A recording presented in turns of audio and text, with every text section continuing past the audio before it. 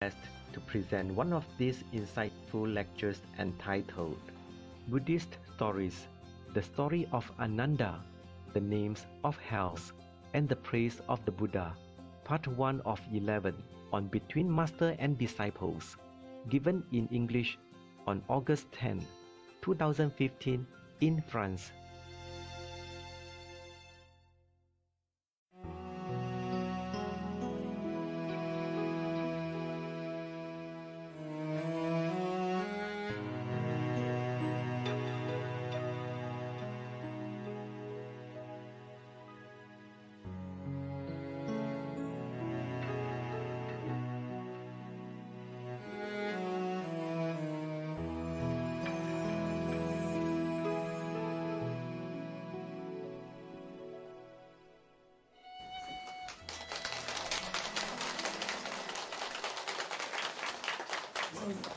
Xin chào.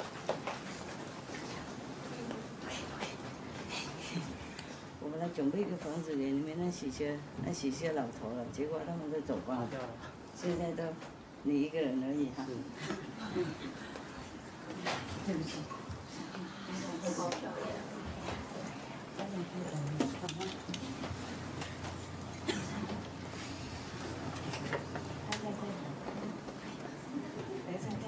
再下来。哇，一个人怎么这么忙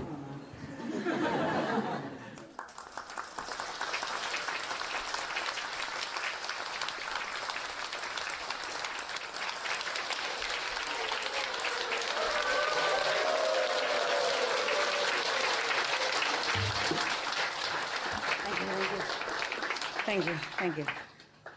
It's ready for everybody, right? Live? Already? Good. Hello, everybody outside. There are some good news and bad news. Good news first, bad news first. Es tut mir leid. Gestern habe ich vergessen, dich zu kommen. Ich habe vergessen, jemanden zu fragen. Jemand für dich übersetzen, ja. Ja, aber es soll sein. Aber gestern war so viel. Weißt du, so viel Sachen jeden Tag. Gestern habe ich wirklich vergessen. Und dann bin ich nach Hause gegangen, meine ich, zurückgedreht und dann habe ich gedacht, oh Mensch, habe ich vergessen, dieser alte Gentleman. Es tut mir so leid. Okay. Alright. Ja, hast du viele Kinder? Kinder hast du? Ja. Wie viel? 3. 3? Ah, weißt du, wie sie dich vergessen macht, ne? Manchmal, so viele Kinder, vergisst du alles, weißt du? Ha? Sie lässt dich so beschäftigt, dass du... Sie haben zu tun. Ja, und dann hast du vergessen. Ich auch, ne? 4 Kinder, weißt du, ja. Diese Kinder sind schlimmer als deine, ja. Das glaube ich. Yeah, I asked him if he had children. He said, I have 3. I said, you know, when sometimes children make you busy, forget. Yeah. And only 3 children. And here, you know how many children. And then I said, you are even worse than his children. Demanding. Yeah. Okay, very good. Master, today you are the rainbow of love. Rainbow? You mean this stuff? Yeah. Thank you. Just to cheer me up. Yeah. It's true, Master. It's true. Yeah, but I'd be happy when one day I could wear like them. Yeah. In a few days, Master. In a few days only? Everybody will go. Everybody gone on. No. It's a joke. What I mean is, if I could wear this even to see you, that the karma would be allowing me to do that. Maybe in this gathering you can... Maybe. Why not? I'm not free. Baby, I'm not free. My life is not my life anymore. My life belongs to all of you. And whatever affects you, affect me. Yeah, whatever I have to do, I have to do. Yeah, all because of you. I don't have a life. I don't have any freedom. I don't have even freedom to choose my clothes or to wear what color my hair is. This is not my liking. Yeah, because when you dye the color, there's some chemical, I don't like. I had to do it. Yeah. I do as less as possible. It's just still, I don't have freedom, I tell you. I'm free, but I don't have freedom. Nope. Yep. Understand now? Yeah. Okay. It's not it's a nuisance, but I don't mind too much. It's just that it's not like I choose to. Okay? Doesn't matter. It's a small thing. It's not a big sacrifice like Sakyamuni Buddha. I just want my hair, not my head. Thanks God. Huh? Okay? Okay. Do you want to know who Anand is? Yeah, Anand. The assistant of Buddha. Yeah. But do you know who he has been, who he was before that? You want to know? Yes. Just to cheer up a little bit from all these hells. we have hell in the sutra. All right. This is about Anand. Yeah, Anand, the one that told us all these stories. Yeah, we are in debt to him. If he wasn't there, there was no video, no digital camera, nada. He's the one who brought all this to us. And he was even the one who pleaded with the Buddha to let the nuns come in the Sangha. Yeah, because of his mother. Yeah. His stepmother, of course, but so he pleaded with him, say, this mother has been taking care of you since childhood. It is as much as your mom. And she only pleaded to become a nun. You must allow. Yeah, but there has never been nuns before, all these thousands of years. So if the Buddha allowed that, he worried that all the monks will make, like a revolution perhaps, or, like unrest, feel unpeaceful. And also worried that in the future, if he make already one concession, other nuns will come, and then maybe the Sangha will be in trouble. Because mostly they're only monks, you see? And when it's so near together, maybe some little conflict or temptation. Yeah, number one. Number two, she's his mother. If she came in, maybe she act like queen in the palace again, and tell the monk, go get my water, go and bring me my lunch, then he worried about that. So that's why he didn't want to give permission for nun to come in. For women to become a Sangha member. Also, woman's body is different, Yeah. Too much ascetic, he worry the woman cannot bear. Yeah. Eating only once a day, sleep in the floor, and woman body is different. Yeah. For also all the future woman who comes in, not just his mother. And the mother was a queen, in the palace. She sleep on rose bed, She bathed in perfume, yeah. And she put makeup and jewelry, very majestic person. If she became a nun, she has only 2-3 pair of clothes to cover her body. And a blanket, maybe, if have, yeah. So he doesn't think she can bear it. Therefore, he make a lot of conditions, Yeah, that she has to be just like the monk, treated equally, yeah.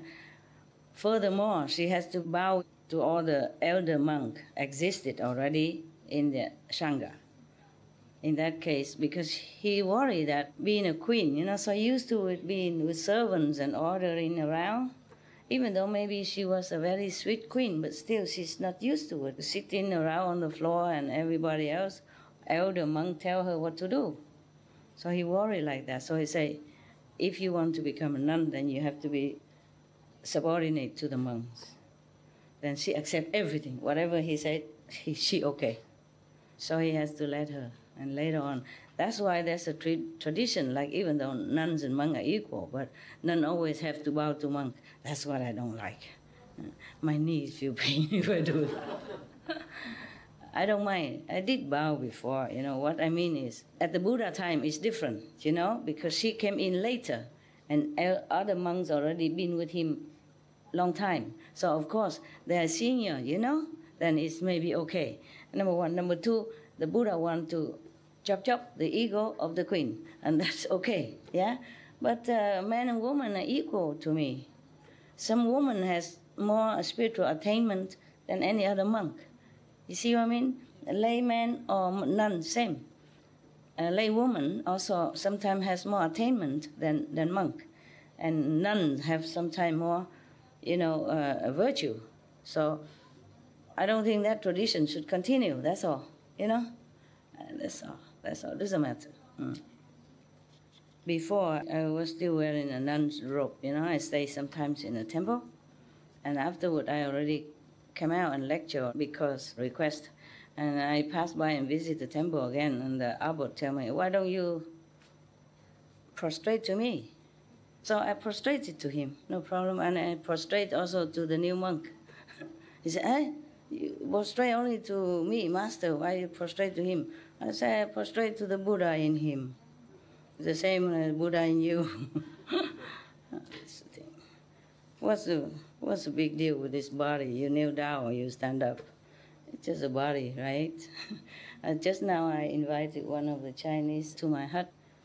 I give her a chair and she don't dare to sit. She was kind of nervous and kind of trembling a little bit.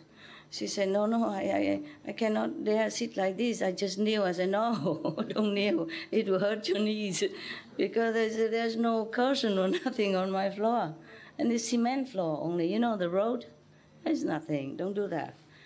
This is only the body. You stand up or you kneel or you lay down. It's the same to me. It's just your body. So I know you respect me in your heart. And you show that. It's enough. This woman, she meditates 6 to 10 hours every day. No fail. If busy, 6 hours. Not busy, 8 to 10 hours. Many Kuan hours. No wonder she's so humble, She knows things. Yeah, the more people practice, the more humble they become. Except your master, she kind of not very humble. She wear clothes and stuff. Yeah. Anyway. And she said, she saw me sleeping under the bed, because the bed and mattress is under the bed. Because originally you make the bed high, so I can even go under there. Not just dogs. It's originally planned for dogs. Dogs stay underneath, I stay on top. So we save the electricity for heater in winter and all that, But right now the big dog is there, and he likes to be alone. He's too big anyway, and then he likes his aircon. So I give him next door. Yeah, that's the thing. I cover and make an aircon, and the other 3 dogs in the house. You probably saw them when you take refuge when it's raining. And they're sick now, old and sick, and don't look very pretty. But they still, so strong, wagging tails and stuff. And then she saw it and said, it makes her heart very painful. I said, but why? Why? I'm very happy here. Why everybody feels sorry for me? I mean, what can I do with a big house? I can only sleep on one bed, yeah? If a big house, can I sleep Monday, Tuesday to Thursday? Every day different bed or something? Yeah, just make me more tired walking around. I'm perfectly happy in a smaller place because as I'm so busy, if I have bigger house, there will be more trouble. Less organizing space. They are small, but I have everything there. I don't waste too much time, to find my things. What else I need? Yeah, nowadays you can work at home anywhere with a telephone or text. So no problem. Don't feel sorry for me, okay? Because that means you don't understand me. I don't care, palace or hut, it's the same. I stay there because it's a very good spiritual energy right now. But if the house has better energy, I would come in. I don't care house or not house. I just don't like the house. I prefer not. It feels so separated, too heavy, cement and stuff. I feel more in the nature, near to the trees and stuff. So the hut will make you nearer, because you have to walk outside often to wash yourself because so near. In the house, you would go from one living room to bedroom, and then bedroom to the bathroom, and bathroom to the garderobe, and then you just all day inside. But if you are in a small hut or tent, you had no choice but to be outside often. And very, very happy for me. Very, very happy. Don't ever feel sorry for me. I say, tell us, but why? Why? A lot of people have no room to go, nowhere to go, no food to eat, no water to drink, and have to bath in the snow. Because the war, children have to walk barefoot.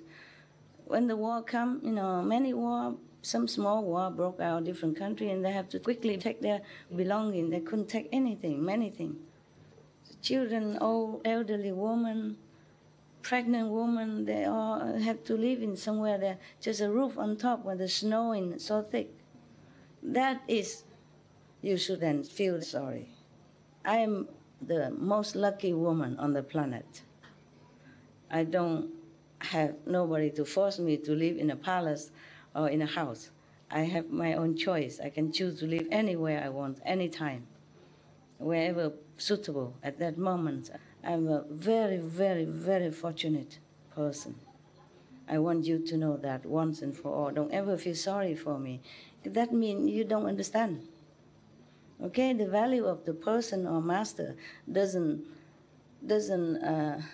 lay on the house, bigger house or bigger temple for her or for him or a lot of stuff. It's not like that. The value is inside. And if I know my own value, doesn't matter what I have or not have, it's the same. Very happy, okay? But I know you love me, and I appreciate that. I appreciate that. But don't worry, okay? I'm perfectly happy. Better than if you give me a palace, truly like that, okay? Yes. Mm-hmm.